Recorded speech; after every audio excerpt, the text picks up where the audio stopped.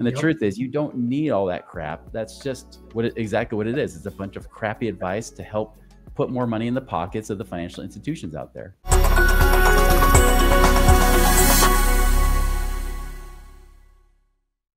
The typical model is broken, and I say this all the time.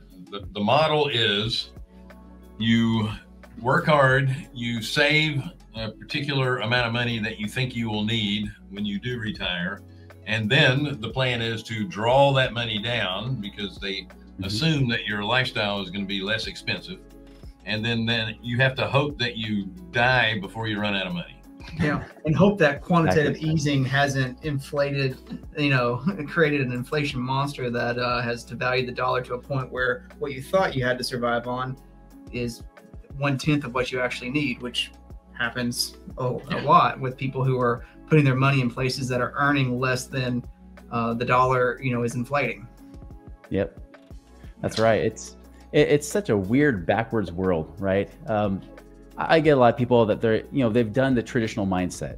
For example, and I pick on Dave Ramsey, bless his heart. He's a great man, right? And he does a lot of good for people. If they're trying to get on a budget, they need Spendaholics Anonymous because they can't control their spending, or they're living on minimum wage. They need some sort of discipline. They need some sort of system in order to just get to that finance 101 class, right? It's more like remedial if you do Dave Ramsey's course. The problem is that we got a lot of people, including middle class to upper middle class Americans, following that advice still. And what happens is these people years prior, they're screaming freedom, on their, their little podcast, saying that they paid off all their debt with their mortgage. And then after years, they're still saving and packing money in their 401ks and IRAs. And then they come to me and say, okay, I'm not free. I'll still have to keep working forever.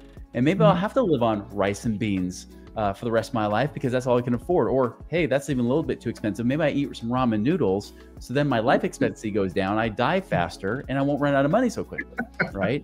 That's really become the financial plan. And we don't want that. We want to live a life. We don't have to wait till we're 60,000 years old and hopefully have something there. And so these people come to me all the time saying, well, what do we do? I give you an example. I had a guy that came to me. He had $3 million. He actually set up in IRAs and 401ks. This guy's packing in 6 figures a year into his retirement plan. Wow. And you know what his financial advisor said? He was 52 years old. His financial advisor said, keep going. And maybe by 65, you'll make it. Wow. Wow.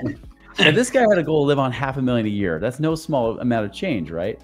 But I said, man, $3 million right there. Now, $3 million in the traditional retirement mindset.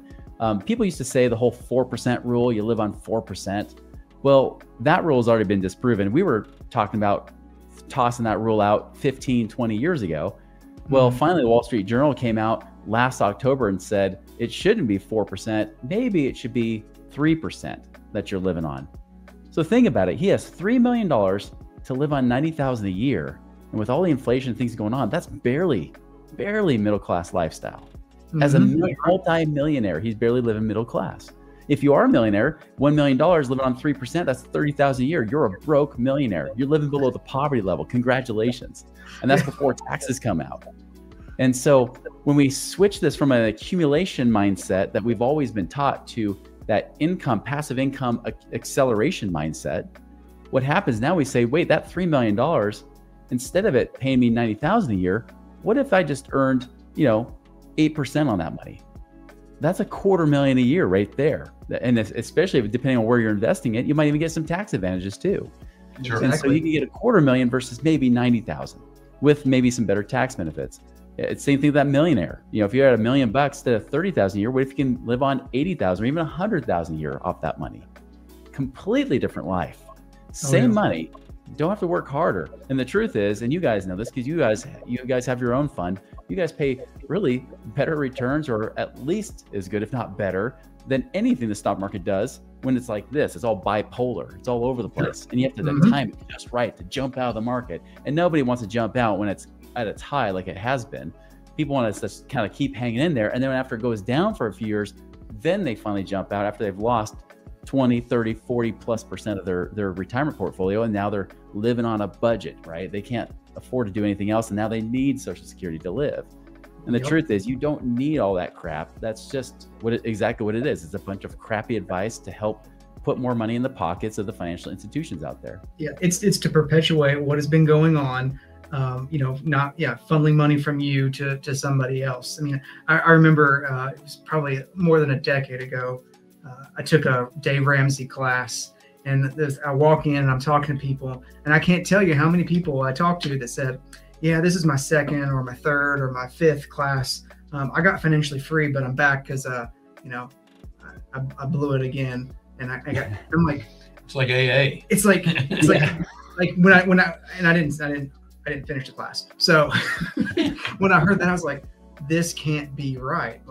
It's this mindset that people are taught. It's the same thing about put your money in savings and, earn 0.25% while the bank gets your deposits and lends it out at 6%.